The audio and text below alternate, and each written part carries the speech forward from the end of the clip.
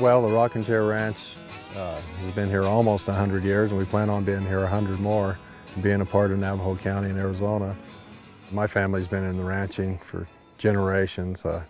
Goes back to the 1850s in Texas. So it's kind of like that's all we've known. So it's not a matter of a change of lifestyle. It's a lifestyle we've always had.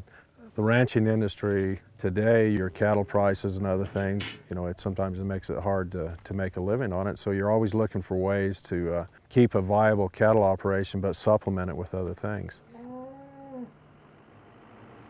My wife and I, traveling through the New Mexico, Oklahoma, Texas areas, we'd see wind farms and got interested in wondering why we couldn't have one here.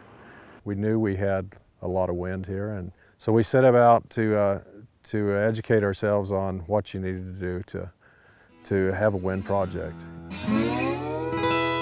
This is the first wind farm that has been installed in the state of Arizona. Iberdrola Renewables did their testing, did their upfront work, and decided this was a good place for it. And they just want to help the economy with this.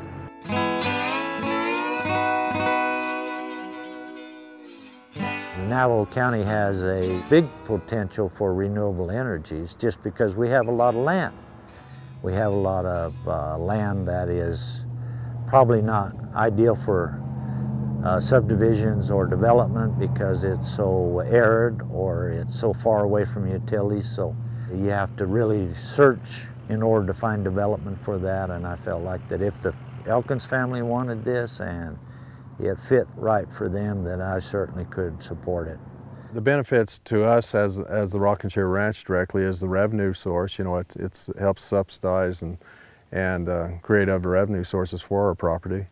And it helps to keep this viable for generations to our family. It's just, we're always looking for ways to do that and not interfere with our cattle operation. This is one of the best.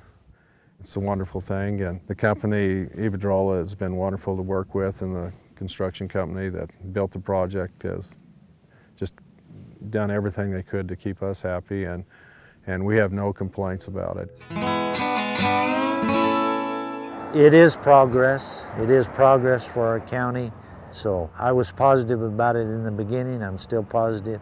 I just, again, think that if it fits in that area, then it's good for our county, then it's great. I've given many tours here, and they're very impressed, and they're excited about Iberdrola Renewables coming in here with this wind farm. And so I'm excited because this is a tremendous area. I just love it here, and I couldn't ask for anything a better job than what I have right now.